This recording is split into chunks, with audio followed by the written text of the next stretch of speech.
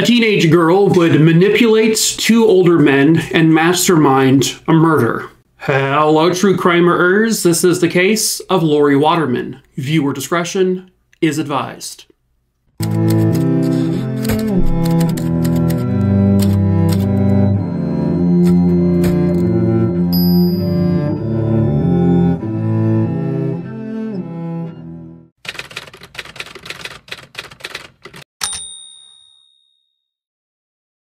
Lauri Ann Waterman was born on April 16, 1956 in Tacoma, Washington. She graduated from Curtis High School in 1974, and by 1978 she was married to Carl Waterman, who would go by Doc. At that point, they actually will move to Craig, Alaska, and then they would have two children. Lauri was described as someone who was always helping others. She was very compassionate. She put other people ahead of her own self. She was incredibly well respected, and really nobody could say anything really bad about her. She was working in special education at an elementary school there in Alaska. She was a volunteer at her local church. She volunteered for the Girl Scouts. She was part of the PTA, and she also helped with coaching sports. She was a dedicated wife and mother. She was incredibly supportive and an inspiration to a lot of people, and she was very much involved in her kids' lives. She was described as being her children's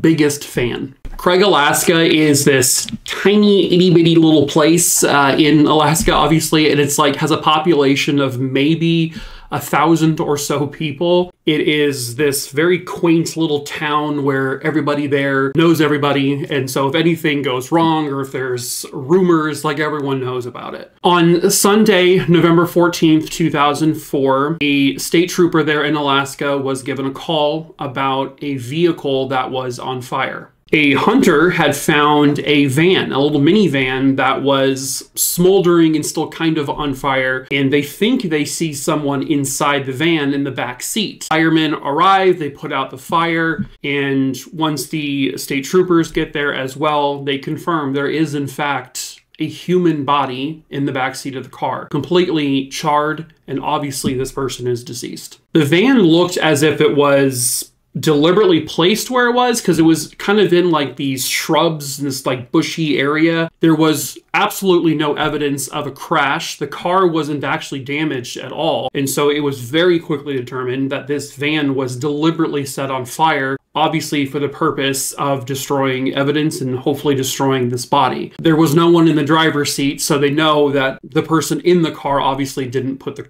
car there and didn't set it on fire. That night, later that night, or early the next morning, a man named Doc Waterman, who was Lauri's husband, calls police to report his wife missing because he had just gotten back from being out of town. He was actually in Juneau, Alaska, because there was a board meeting for the Girl Scouts. He was a part of the board for the Girl Scouts, so he was 100% confirmed to be out of town. There was no doubt about his alibi. So at any rate, he calls to say his wife is missing, and then their minivan is missing, and once police hear that, they go, well, we found a minivan on fire with the body inside. And so once they have Lauri's name, they get her dental records, they confirm that the body inside the car was that of Lauri Waterman. So they know the husband didn't physically do this himself, but they had to look into the fact that maybe, just maybe, he hired someone to do it. So they look into his financials, they check his bank account, they check Lauri's bank accounts, they check everything they can think of to see if he had maybe hired someone. They check his phone records to see if he's been making any calls.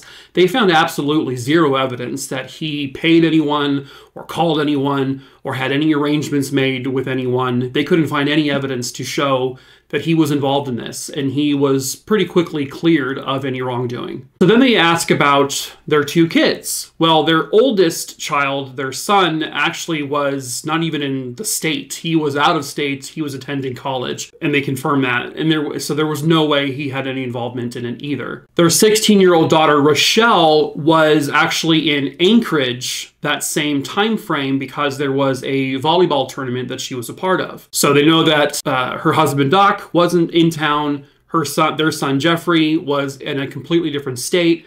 Rachelle was in a different city in Alaska, confirmed to be at a volleyball tournament.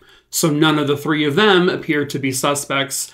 at least directly involved in the murder at first. Police go to the Waterman's house because Doc Waterman and Rachelle, when they both got back home pretty much the same day, and that's when they noticed some things were weird at the house and that Lauri wasn't there, and that's when they would call and report her missing. So when police get there to look at the house, they allege they haven't touched anything or moved anything. So they know that Lauri had attended a Chamber of Commerce dinner the night that she would have likely disappeared or had been killed. And they know she got home from that because the clothing she was wearing, based on witnesses who were there, was at the house in the hamper or something like that. They also saw photos of this dinner also at the house.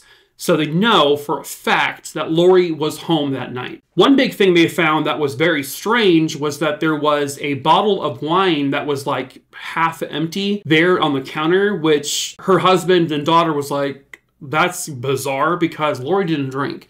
She didn't drink a drop of alcohol ever. And so that was like a big red flag of someone else being in the house. They also found a shoe impression on a windowsill. They found the tip of a rubber glove and fibers from a synthetic rope inside the master bedroom. So it appeared to them, this was pretty clear cut, someone broke into the house, someone abducted Lauri Waterman, and then killed her. So who was that person? Why was this done? Because nothing was stolen from the home. This wasn't a robbery. Everything was basically there. So this had to be something else. They were hearing some rumors and rumblings around this town, because again, it's a small town, that their 16-year-old daughter, Rachelle, in the past year or so, her appearance and her life appeared to have changed drastically. She went from being like this kind of sweet, innocent, well-dressed girl, and they said she started to dress up in dark clothing and kind of almost turning goth, kind of, and she began to interact with older men. In particular, she was hanging out with two men. One of them was named Brian Radel, and the other was Jason.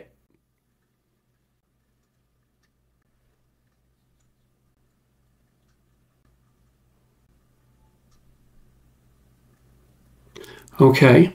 The other was Jason Arrant, this guy. Jason and Brian, both of them were 25. Both of them had been friends since they were kids. Jason Arrant was considered kind of a lost cause type person. He was considered a burnout, and he wasn't doing anything with his life. Brian Radel, he worked at a computer store. So Rachelle got a job at the computer store that Radel worked at sometime prior to all of this happening, and that's how she met the two of them. And through him, she met Jason Arrant. They started doing things like playing Dungeons and Dragons together. They were hanging out all the time. It was kind of strange, the 16-year-old girl hanging out with these two 25-year-olds. And apparently she started to date Jason Arrant. That's okay. A lot of things wrong with that. Her family they found out that she was dating this older guy, and they were like, what are you doing? You can't be doing this. She began to rebel. She began talking back to her parents. She became kind of a problem child. When they interviewed Brian Radel, he said, well, I was with Jason Arrant the night of this murder taking place, and we were over at one of our homes. We were watching the movie The Princess Bride. We were watching it on a loop, basically. It's a strange thing, but okay. But Jason Arrant said, me and Brian were hanging out, but he said something about they separated that night and they went to their own homes and slept, which was actually a different story than what Brian Radel had told them. So their stories were conflicting one another. The day after they interview Jason Arrant calls police and says, I was just attacked by a man in the parking lot. See, I have an injury to my neck. The thing is nobody saw this man. Nobody heard this altercation, and the little injury he had on his neck was clearly self-inflicted. But he said that the man who attacked him, who he didn't see his face, said, stay away from Rachelle or else. He was trying to make it look like maybe that this other mysterious person, maybe he was the one to kill Lauri Waterman. But police, they just weren't buying the story. It was nonsense to them. He was clearly trying to deflect and put blame on some mysterious individual. So when Jason Arrant is confronted by police about, we think the story you just told us is fake, you weren't attacked, he says, yeah, he made it up. And then he cracks. He said, Brian Radel killed Lauri Waterman. He did it because Rachelle told us that Lauri was abusing her physically, that she had hit Rachelle with a baseball bat one time. And she was living in a nightmare. Rachelle says she was just constantly being attacked and abused by Lauri. When everyone else heard this, people were like, are you insane? Lauri Waterman was like the gentlest, nicest, kindest person. Nobody could corroborate this story about how she was being abusive towards Rachelle. But Rachelle had a blog that she was also writing this in, like, you know, I'm being abused and I'm a horrible mom. So Jason Arrant said he would wear a wire and try to get Brian Radel to talk about the murder. And so that's what happened. Brian Radel on this wiretap was heard making some kind of assertions about his involvement in the murder, but he didn't directly say, yeah, I killed her on this wire. So Radel was then confronted by police about this, and he said, yep, okay, fine, I killed her, but Jason Arrant was also incredibly involved in the murder. He told police, we did this because we thought we were saving Rachelle's life. Rachelle said her life was in danger. She was being physically attacked by her mom. We needed to get her out of that house, and we needed to stop Lauri once and for all. So they thought they were being heroes to this 16-year-old child. And what he said next was, Rachelle asked us to kill her mom. We did it to save her because that's what Rachelle wanted us to do. Rachelle was going to be out of town,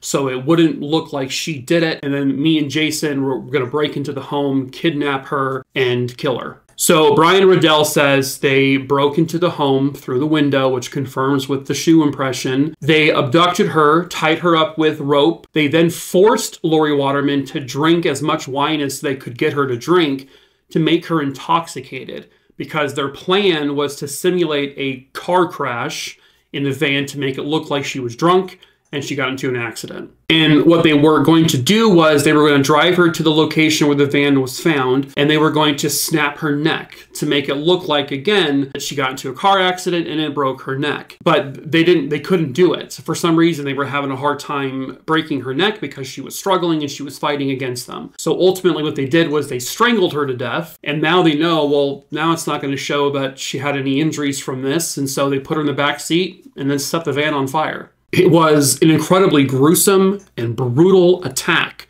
on this innocent woman. So Brian Radel was arrested and charged with murder on November 18th, 2004. Jason Arrant was brought back in for questioning. They confronted him again with, listen, we know you had more involvement, and he confesses how involved he actually was. And he confessed to being way more involved in the murder and everything. And so he was arrested and charged with the murder. He also tells police that it was Rachelle that asked us to kill her mom, that this was a planned thing. Rachelle planned it. He just confirmed it doubly from what Brian Radel said. Rachelle was the mastermind of this whole thing. Rachelle was brought in for questioning. They asked her, listen, do you want your dad in here? She said, nope, I waived that right. She doesn't want a lawyer. It's all in the audio and all in video. And at first, she's kind of denying it. She's kind of like playing dumb. She said, once confronted with this, these stories of what they've told them, she goes, I didn't have anything to do with it. I didn't ask them to kill her. I actually told them, no, don't do it. Don't do it. Don't kill my mom.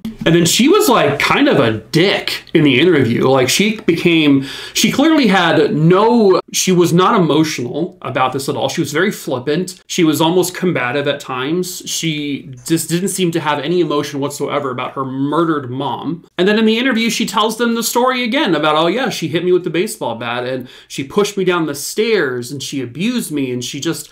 it was a nightmare living with Lauri, and that the two men had offered to kill Lauri to get rid of her to save Rachelle. And Rachelle said, no, I don't want you to kill her. That's what she was saying. But after hours more of interviewing her, she finally just says, okay, I lied about the abuse. It never happened. She never hit me with a bat. She never pushed me down the stairs. She never did any of that.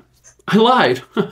And then she said to them, My whole family is going to hate me. No shit. When you orchestrate the murder of your mom, yeah, people are bound to hate you. So Rachelle Waterman was then arrested and charged with her connections to the murder of her own mom. In June of 2005, Brian Radel pled guilty to the murder and he received a 99-year prison sentence. Jason Arrant, who claims he did not commit the physical act of the murder, which they had no proof that he did, but he was there when it occurred. He was there and helped with disposing of the body. He was there when she was kidnapped, so he was part of this murder. He was convicted of his involvement, and he just got 50 years for his involvement. Rachelle goes on trial for conspiracy to commit murder and other charges in 2006, and that trial actually ends in a hung jury, and so a mistrial is called. It wouldn't be until 2011 when there was another trial for her,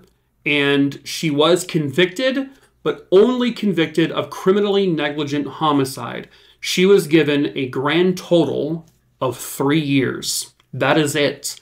3 years in prison, which she served and has since been released. She is out there. Maybe you see this video, huh, Rachelle? You're a piece of shit and you're a monster. I'm going to say that right now. I don't care. You orchestrated the murder of your mom. You are the reason why your mom was murdered. She lied. She manipulated those two men. First of all, they're shitty men anyway. And she got them to kill her mom. She planned it. And she got 3 years for that. That's bullshit. I don't care if she was a minor at the time and she doesn't know it. Bullshit. Like, she knew exactly what she was doing. She knew precisely what she was doing. She knew how to manipulate those two men. She was more adult than those two men were. Honestly, she's a monster. And she's out there now in the world. And that's terrible. It's ugh. But the two people who were physically involved in the murder, thankfully they are in prison, and one of them will never ever get out. And the other one will get out at some point, but will be very old when he does. So even though the one who started this and orchestrated this got a slap on the wrist and now gets to walk around smugly and freely out there in the world, I could say that in some way, at least, Lauri Waterman did get most of the justice that she rightfully deserved. But that is it for this case. True crime, Rooney, Dingleberry Dongs. I hope you found it interesting. As usual, please subscribe if you are into true crime. I tell stories basically every day at this point. I also tell short form true crime stories over on 2 TikTok pages. Those are both linked in the link tree in the description of this video below. You will also find my merch store in that link tree. We sell t-shirts and hoodies and stuff. We ship all over this wonderful planet. So check it out if you like. And then lastly, if there's a case you want me to cover, just send me a really quick email with the name of the person or the case, where it happened and when it happened. I'll add it to the list. The list is humongous. I picked my cases at random, so I can't promise you when I'll cover that case, but I will get to it eventually. But that is it for this video, True Crime Rooney. So we will see you for the next time, next video, next case. So ta-ta for now, True Crime Rooney.